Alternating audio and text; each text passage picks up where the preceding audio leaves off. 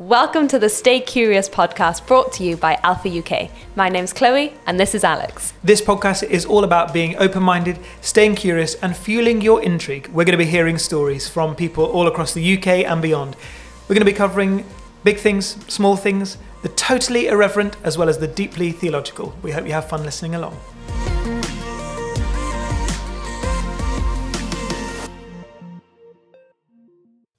Hello and welcome to this week's episode of the Stay Curious podcast. Thank you everyone so much for listening. We're so excited to be back with another episode of the Stay Curious podcast. And this week, something a little bit special, Chloe, because you went and interviewed some of the cast of The Chosen. I did. But before we get into that, Al, we always start every podcast with I don't know what we're going to do after I've turned 40. Yes, well, we start the podcast with an update of your 40 before 40. And to be honest, you're going a little bit slow. I'm a bit worried about you. I know. Because you're 40 in a couple of months and you're on soon. Number like 12? No, 15, I reckon. Okay, 15. Yeah. You've got a lot to do. Maybe you'll do 30 before 40 instead. Yeah. Is that a thing? Maybe I could do 40 before 50.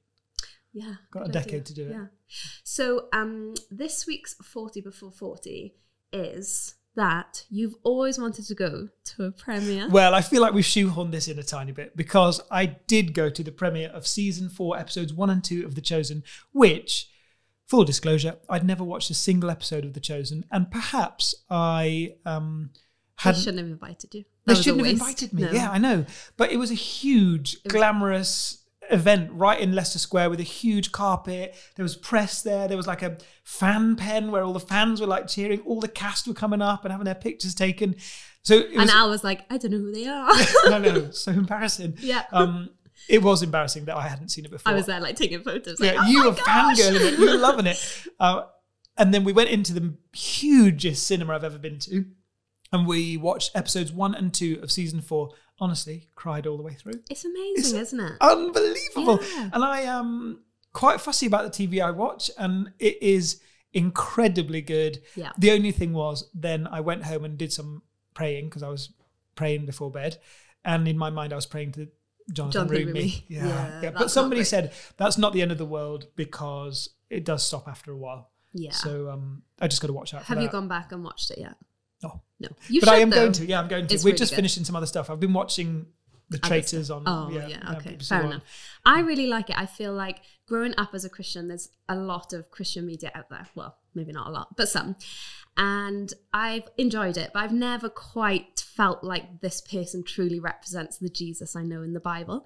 And I think Jonathan Rumi plays Jesus really well. He's so good at it. He's like brilliant. The character of Jesus he plays. He's like funny and silly and like teases the disciples, and he's fun. And I think, yeah, that was Jesus. He was passionate about the kingdom of God, healing the sick, sharing the good news, but he was also a real human who was fun and had a laugh with his disciples. I love that about Yeah. The Chosen. There's just these, because it's so biblically accurate. It's They don't stray. They don't. They give Jesus words that are directly from the Bible, so they're very true to the Bible. And then where they tell more of the story is with some of the disciples and like the extra bits that you can extrapolate. They say in the Bible it talks about Peter having a mother-in-law. Yeah. Therefore, you can extrapolate that Peter had a wife, and so they tell stories about Their marriage and things like that. It's super good. Oh, it's really good. But if you haven't heard of The Chosen is a historical drama shown through the lens of the people who were around Jesus. So that's what The Chosen is. And we kind of work alongside The Chosen a little bit recently, haven't we, Al? Yeah, The Chosen have got this incredibly ambitious goal of reaching 1 billion people. They basically want 1 billion people to watch at least 5 minutes of an episode so that they can introduce Jesus to 1 billion people. They're translating into 600 languages, which means they would reach 95% of the world's population in their own heart language. And what's amazing is they've got this huge reach, but people who watch The Chosen then they want somewhere to direct them to sort of think, if you've got questions about faith, if this has stirred something in you, then they're encouraging people to go and do Alpha. So we're just trying to finalize how they will encourage people to go and do Alpha after watching The Chosen. And also, it's good for us because we encourage people when they're doing Alpha, like on the Bible week or at the end, like The Chosen is a great thing to watch after. Yeah, there's this church in Llanelli in Wales who, after their Alpha course, ran like a Chosen course. And so those who'd become Christians or were still exploring faith, they then would watch an episode of The Chosen, open the Bible together and have a discussion and go on a discipleship journey together. So it works both ways, really. My other favourite thing about Llanelli is the toboggan in Pembrey. Oh, yeah, that is If good. you ever go to that part of Wales, Pembrey Park. Tobogganing. And it's got a beautiful beach. Yeah, has it? I've not been to the beach there. Really? Lacha. No, you're Pembrey, further down. Got to go down. More West Wales. But this episode of our podcast is slightly different because, Chloe, we changed location, we changed it all up, and actually you were flying solo, which seemed fair because you did fangirl these yeah, and you hadn't seen it, so fair enough. Yeah. But before we get into that, Al, we do have a listener question just before we go to the interview with The Chosen. And our listener question this week is Thomas from Swansea. And Thomas says that he has... Is that the Welsh version of Thomas? Yeah, Tomos, Thomas. And Thomas says that he has started the Bible with Nikki and Pippa. So this is where there's an app you can download or also buy the book and go through the Bible in 1 year. And Nikki and Pippa have a little commentary. And he said that he's absolutely loving it. But he also said his prayer life, his prayer's taken a little bit of a back seat. And do you have any top tips of how to read it well, still, because it's maybe a little bit long if you're new to reading the Bible, how to pay attention, what to pay attention to whilst reading, and any top tips, and how are you finding it as well? Yeah. That's what Thomas has asked. I really love the Bible with Nikki and Pippa. That content on the sort of commentary, I think, is some of the best biblical commentary. And I've had years when I've done almost every day. I don't think I've ever had a year when I've done it every single day, but I've tried to catch up. Top tip number one is don't try and catch up. Just go to the next one, because otherwise you get yourself in a pickle and you get all a little bit stressed about completing it. I think it's better just to say, today I'm going to do the Bible. That's great. Just concentrate on today. That's top tip number one.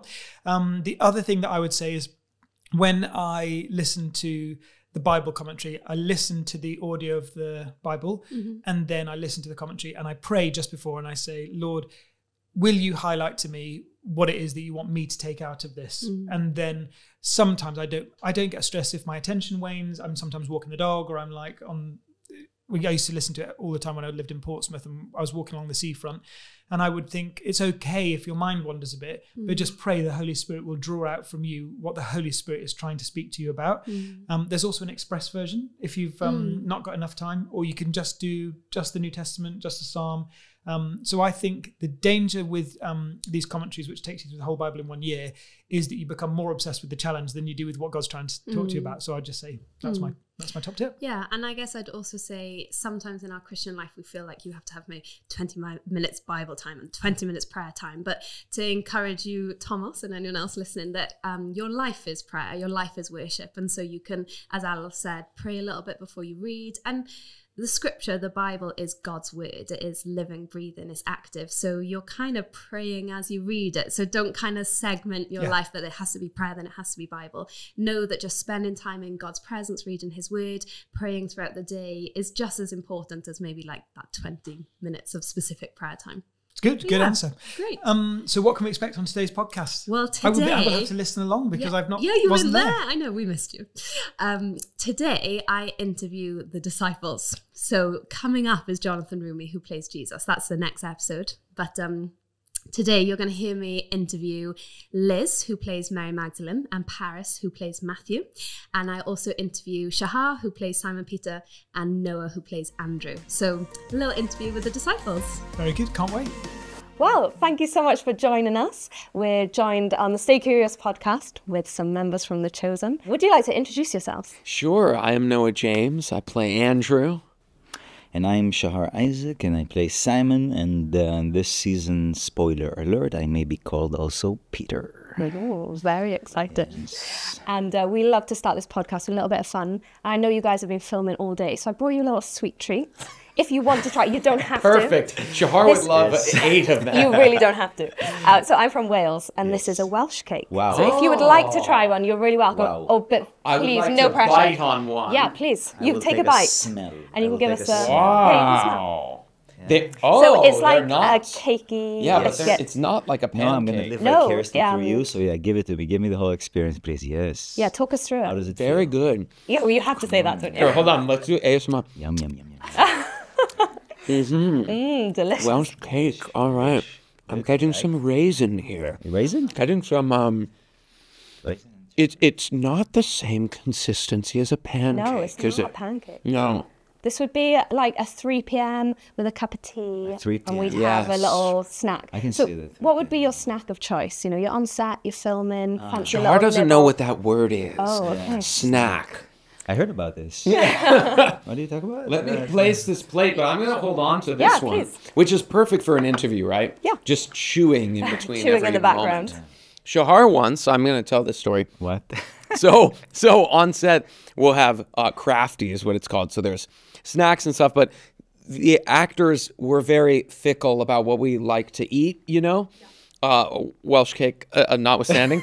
And and so we'll go often and we never can find anything to eat because we're like, we can't really have that. We need to watch what we're eating. And one time Shahar came up and he's looking at Crafty and he's like not finding what he likes. And I grab a banana. I'm like, dude, there is just like a banana. You can just have that. And he goes, too much sugar. I'm like, in the banana? Like, well, yeah, but it's a piece. And I was like, dude, if you can't eat a banana, nothing else on this table will be able to be eaten. So on set, it feels like you guys are really good friends and having fun, but you're also telling quite an important and significant story. How do you balance the combination of fun and friendship as well as something that can be quite serious? Listen, you have to know when to put the Welsh cake down, you know? And that's kind of what it is. This is the moment. It's like that. It's like, when are we having fun? And then when is it a serious moment?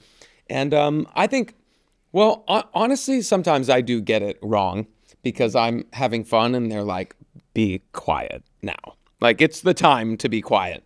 But I think there is an effort to make sure that whoever's on camera can do the best work they possibly can. So if they need a lot of focus in the room, or sometimes they kind of want to be left alone and we can hang out and It's almost like we're incredibly respectful, but at the same time, even when you have that moment, when you need that quiet and kind of focus, you kind of want to allow the others, if they need to release a little bit and be fun with each other, you also want to allow that because you want everybody in the room to be in sync. You don't want anybody to suffer. You want everyone to be engaged. And sometimes long days, and it's on you, and it's your moment, and it's very, very. But at the same time, I find it that I don't necessarily. I don't necessarily want. I want everybody to feel very comfortable. So if somebody finds themselves in the background of that moment, I kind of want to allow that space as well. I want to allow that to feel comfortable and make jokes and that kind of thing. So, because it's also helpful, like in the moment, you do want it in some ways to mirror what's going to happen in the scene. And so if they're not involved in what's going on with you, you don't want to then force them to be involved before it happens. You want to be able to feel like you're on the outside sometimes. So you just manage your energy, like you either step away or you sit there and let them be. And sometimes, like, we use that. I mean, even if you're frustrated because people are telling jokes, that's great. it's like, that's helpful. That's because then when the camera's rolling, you're right there. If you're coming in with something different, it's actually helpful to meet the different energy in order to make you change, to slap you in the face with that energy, rather than kind of control the environment and kind of like, I want you to give me what I want to be receiving. I actually wanted you to give me what you're going to give me and surprise me with it. You know what I mean? And then who knows where I thought I had an idea of what I'm about to come in with. I thought I had an idea of how this scene plays, and then it changes completely. And that's the biggest gift that us as actors can hope for, is for you to experience what you're experiencing in the moment and surprise yourself. That's what I feel like we're constantly trying to do. And you guys play the brotherly relationship so well. You really do look like brothers, and you tease each other and have that kind of like the arguments, but also the fun and the supportive nature. How do you prepare for that role together? Well, as we said, as soon as we wrap, block, report it. I don't want to hear him. I don't want to speak to him. I don't want to hear the name Shahar. Don't send a message. Don't send an email. Please. The preparation is leave me alone. You know, sounds like brothers. No, but there really is no preparation. It's really just about, I feel like we have a lot of fun just showing up on the day and saying, ooh, let's see how this is going to make itself known to us. And then we are just sort of creating in between us. And that's the most fun. I think the cool thing about working together is the fact that we kind of have this agreement that nobody is right.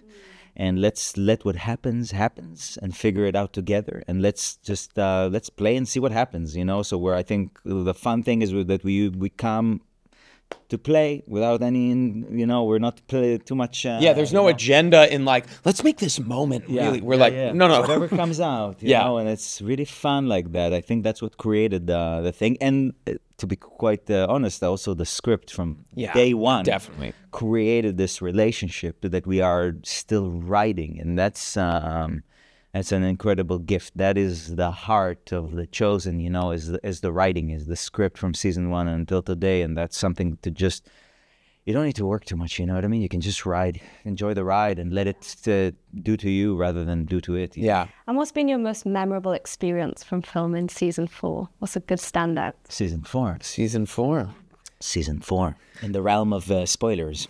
Yes, here we go into the realm of spoilers. Let's see how they navigate this one.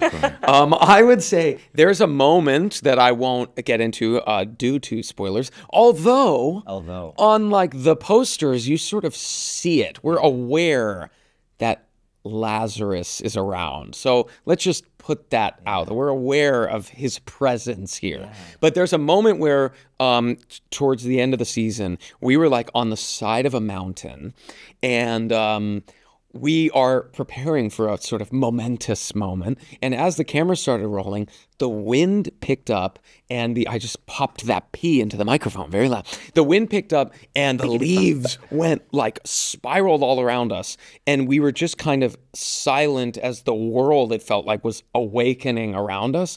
And I remember just honestly feeling like transported directly into that moment. Yeah. And then that anticipation for a moment as we were waiting to see how is it going to turn out. And that's how it would feel. You know, you let go knowing, 2,000 years ago, and then this, and then the next time would be that. We were like with bated breath waiting to see how this would turn out. And that is, I feel like, a gift for an actor. Yeah, totally. It's, you know, we spent a lot of time in the group this season, and this was really lovely. We were constantly on the move, and we had one day of just kind of protecting, getting into a bit of a physical clash. So it was an entire day of protecting and pushing around and everything. And I think we may have injured some Pharisees in this. But it was all, you know, seeing also we kind of see the relationship of Rema and Thomas kind of deepening. So it's really nice to see it from the outside a little bit and be a little bit kind of like guiding my bow through, you know, this realm of what's going on, how to play it right and all that kind of stuff. That's kind of fun and nice. Can I tell a funny story about Shahar? Tell a funny story. Okay, so we did so many walk and talks, what's called, this season, where you are literally, it's just that walking and talking for the entire day. And it's like blisteringly hot out, and you're spraying like the horrible bug spray that maybe only America allows, because everywhere else it's like illegal. Yeah, they're like, please no. But that's what you need for the mosquitoes of Utah. And so we would walk, and you know, by the end of the day, we had walked like 20,000 steps, 25,000 steps or something. And we're all sort of proud of it because we go, it's worth it then, you know, it's worth it at the end of the day. We walked 25,000 steps. Shahar goes, I don't think that helps. Like, I think those are junk steps, basically, because you're not doing them all continuously. It's not helpful. I'm like, dude, stop. I need these steps. Like, I need that to have been worth it. I had a banana for breakfast. Yes, exactly. I need the 20,000 steps. Then at the end of the season, we're sitting in this, like, what can only be described as a sauna. And it is so hot in there. And we are, like, sweating through the wardrobe the entire time. And Shahar, you know, like 10 hours into the day is like, no, but it's good. It's good because I'm sweating. I'm in a sauna. It's really good for you. And I was like, I don't think it works like that. He goes, no, stop. I need this sauna the way you need those steps. Yeah, don't take it away from me. Yes. Oh, guys, thank you so much for your time. It's been great to chat. So fun, yeah. So, thanks, guys. We have Liz, who plays Mary Magdalene, and we have Paris, who plays Matthew. Welcome, guys. Thank you so much. You. So happy to be here. Yeah, it's good this is to fun. have you. And we love to start off the podcast with something a little bit fun. And you've been busy recording all day, busy filming. So I brought you a little snack. Now, I'm from Wales. And in Wales, we eat Welsh cakes, like kind of our national dish, nice sweet treat. You up for trying one? Oh, yeah. Absolutely. I will never say no to a sweet treat. You first. Thank you. Grab this. And you can let us know Cheers. what you think. Cheers. What's in it? It is sultanas, What? like raisins. Oh, okay. Yeah, raisins. I love it. Okay. It's Wow. like cakey, but biscuity. It's amazing, and it tastes like cookie dough. This will give Ema cinnamon cakes a run for its money. So I would say that they're fresh. Do you cook them like on the griddle? And so, but Oh, this is so good. oh, good. Well, don't Like feel like I you could have take to a eat nap after eating them. We're gonna eat the whole plate. I'm gonna. Can we bring that plate in Yeah, here? please. Well, my starter question for you guys is, what's your snack of choice? You know, imagine you've been filming all day, 3 p.m., hot, bit hungry, someone hands you a drink. What do you go for? What's your snack of choice? Well, I'm known to carry a sack full of snacks Literally. to the point that crew gives me snacks and fills it for me. You know what I'm talking about. What's it full of? Tell us. All the best junk food that you can imagine, from Oreos to Doritos, Nice. chips, and all that. But my go-to would probably be a Coke Zero, something with less sugar because I try to avoid that while filming. Yeah. But I like to have like oh, you deserve this dessert after a day of filming, and that's where I eat the popcorn and the chips or whatever. Nice. All of it. Yeah. Well, you have to add Welsh kicks to your list. Yeah, yeah. I mean, I'm going to be eating this throughout this interview. Yeah, of so, course. How about you, Liz? What's your snack It kind of of choice? depends on what the weather is, honestly. Because if it's really cold, I love just going and getting a hot tea with honey in it. Boring. I know, but it's really helpful. And then if it's really hot outside, oh, I am boring. I'm literally about to say the Elementi water. Electrolytes. Electrolyte. That's what my Elements- favorite yeah. snack. Neither of those count as These a are snack. not snacks, are they? I No. don't understand the question. I don't know. It's hard because you want to eat things that won't make your stomach make noise. Yeah. And mine makes some noise. So I'm usually kind of like careful to What she's saying is Mary's gassy. Yeah.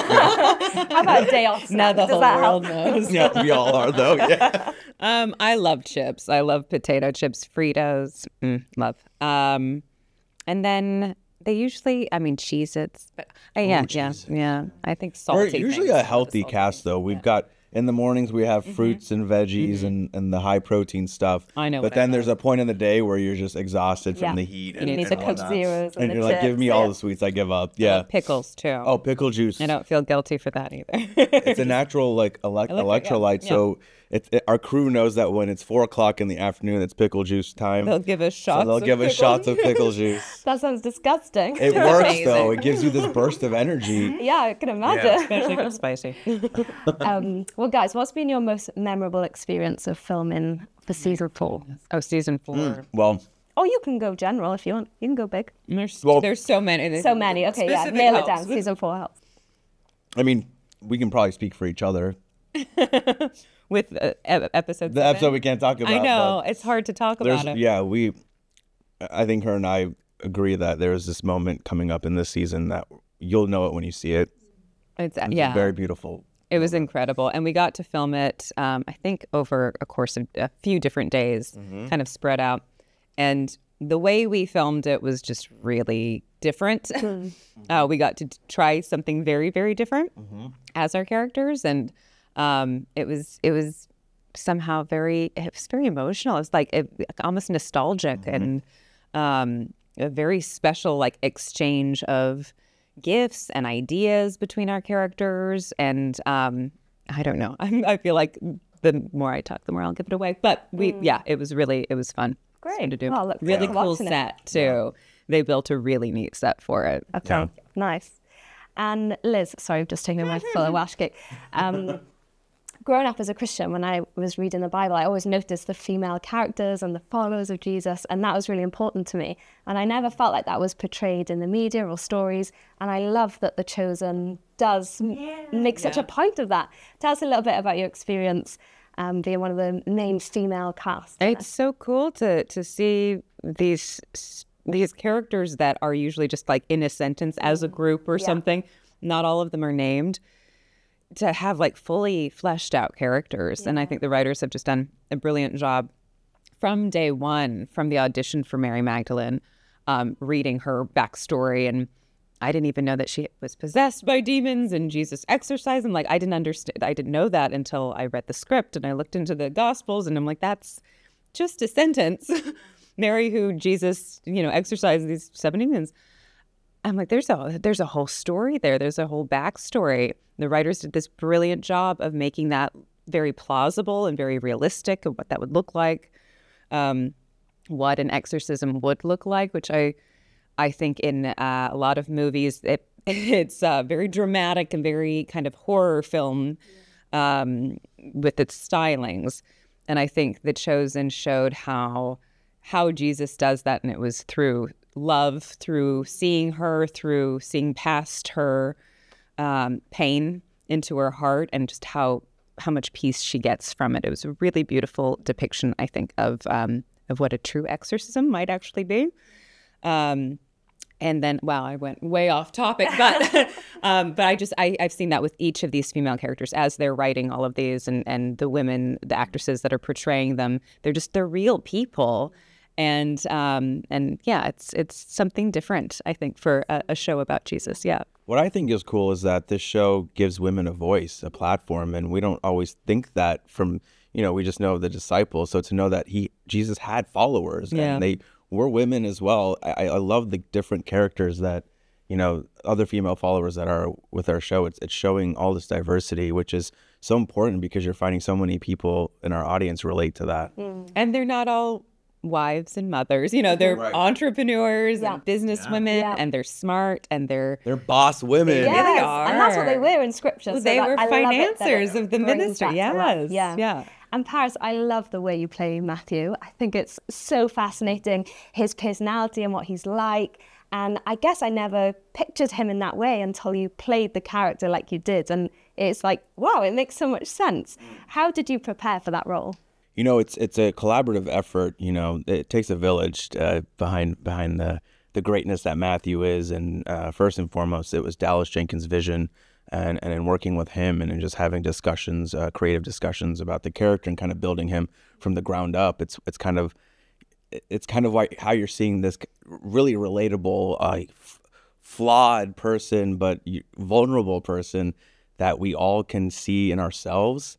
And that's why he's so relatable. And I think for me, I've certainly relate to Matthew and things he's been through in my own life. So it's really easy to kind of bring it, into the character and put myself into his shoes and experiencing life and the way he sees the world. Well, it's excellent. Thank you so much. Oh, thank you for saying that. Yeah. Well, in our last minute, what's been your favorite episode that you've filmed so far? I love them. Yeah, Is there a standout moment? I was like, I've been saying like it's the Walking on Water episode, but there's just so many little moments from each season, like season 3, when we had that talk, and I didn't feel worthy to wear the tassels and accept my faith, because I was ashamed from my past. I think that's something we can all learn from, and there's so many episodes, but those. I think my favorite is episode 3 of season 2, and it's the 15-minute opening where it's just one take, which was so much fun to do. And then the second part of that episode is all of us around the fire and all of us sharing stories and interacting and all these new group dynamics. But I think I like that because we're all met in individual sort of circumstances in season 1 and then leading up to that. And, we're all sort of gathering from our own lives. And then that seems like the first episode where we're all suddenly a group. And and even while we're filming those scenes, like we really had to work as a group to get this one take finished before the sun went down, which was so intense. But it felt like it was like suddenly, the group is all here. The gang's all together, I didn't feel that because that fire scene, it was a whole pile on Matthew, except you. But, it's on a technical level, that episode just stands on its own as probably a classic episode of The Chosen. It's a good example, too, of like The Chosen's always kind of trying new things. There's, each season there's some new thing that we haven't done before, and it makes us kind of excited and nervous. This season is something we haven't done before too, so it keeps getting used to different. Yeah. Well, we're Expect the looking unexpected. looking forward to watching the rest of the season. Thank you. Thank you so much for joining us today, guys. It's been great to chat. Absolutely. Thanks for the treats. You're welcome. Thank you for Thanks. those cakes.